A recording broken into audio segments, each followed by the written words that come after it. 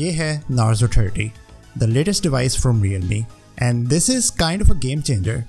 ये डिवाइस को इतना ज़्यादा एक्सपेंसिव नहीं है, it only costs around 32,999 rupees PKR. और जो इसकी अच्छी बात है वो ये है कि ये particularly focused है on gamers and power users. लेकिन इसके बारे में इन डिटेल बात करने से पहले मैं चाहता हूँ कि आप मेरे चैनल को सब्सक्राइब करें, और अगर आप Facebook पे देख रहे हैं then press the like button. Alright, let's talk about the Narzo 30.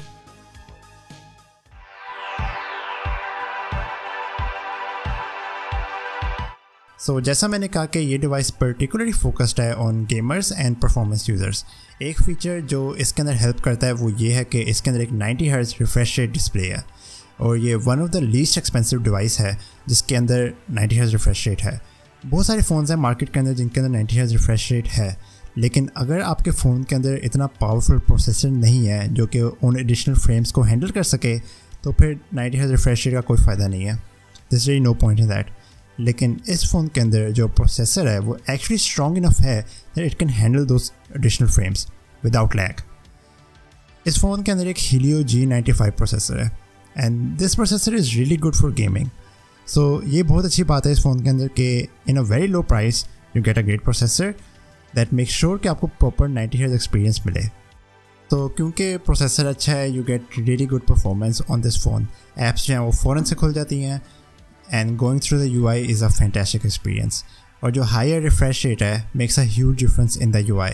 Gesture navigation is particularly really satisfying.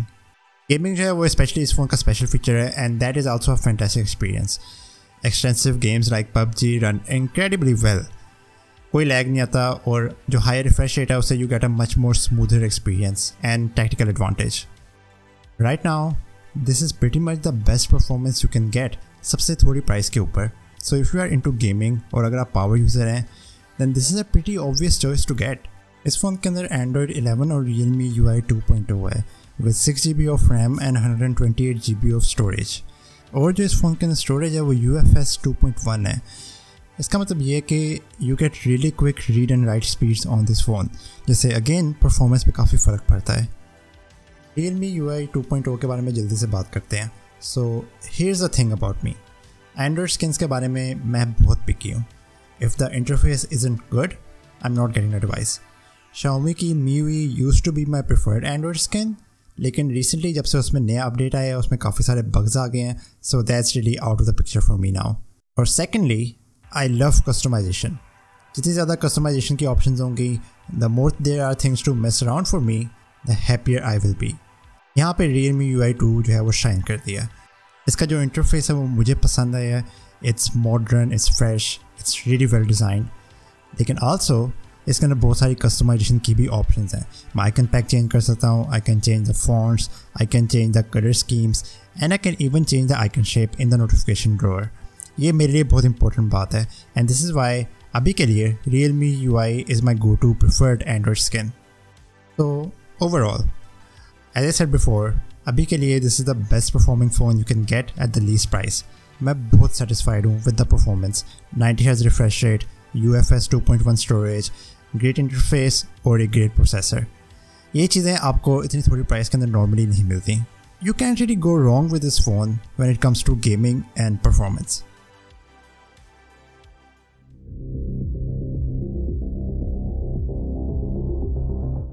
Display wise इस फ़ोन के अंदर एक 6.5 इंचेस 1080p LCD डिस्प्ले है जिसकी पीक ब्राइटनेस है 580 नट्स. और अगेन जो मेन फीचर है यहाँ पे वो 90 हर्ट्ज रिफ्रेश रेट तो है ही, लेकिन एक चीज़ जिससे मैं सरप्राइज़ हुआ था वो डिस्प्ले की क्वालिटी थी.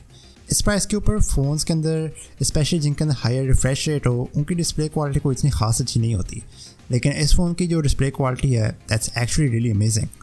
The colours are really vivid and saturated, और जो ब्लैक वैल्यूज़ हैं वो रियली डीप ब्लैक्स हैं. तो watching content on this phone is a great experience. Movies, TVs and photos they look fantastic. जो बाकी का फ़ोन है वो प्लास्टिक का बना हुआ है, but I think it looks really cool.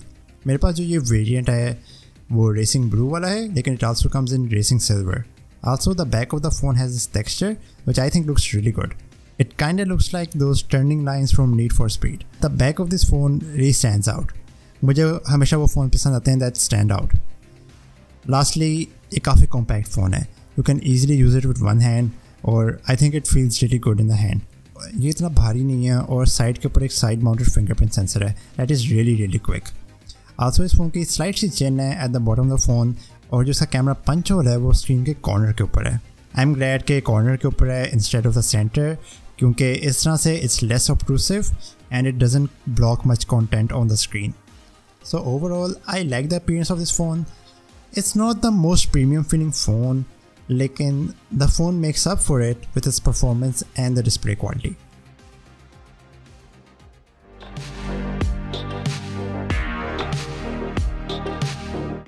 Camera wise phone के अंदर एक ट्रिपल कैमरा सेटअप है which includes a main 48 megapixel Samsung lens with f1.8 aperture. इसके साथ साथ एक मैक्रो लेंस है और एक black and white portrait lens है। It also uses 4-in-1 pixel binning to take photos with excellent quality. I think जो ये फोटोज़ देता है they look really good, great details and great clarity. Also it supports 4K video recording at 30 frames per second and UIS video stabilization. सिर्फ जो एक down side है वो ये है कि इसके अंदर एक वाइड एंगल लेंस नहीं है, लेकिन considering the price of the phone and the quality of the photos I don't think that's big of an issue. जिसका फ्रंट कैमरा है वो एक 16 मेगापिक्सल लेंस है विद f2.1 अपर्चर और फ्रंट कैमरा के साथ मेरी कोई ज़्यादा कंप्लेंट्स नहीं है। It's a great camera, it takes selfies with great detail और जो पोर्ट्रेट मोड है वो काफ़ी अच्छा है। So as far as the camera goes I am happy with it. जो मेन लेंस है that takes amazing photos and I was happy with the front camera as well.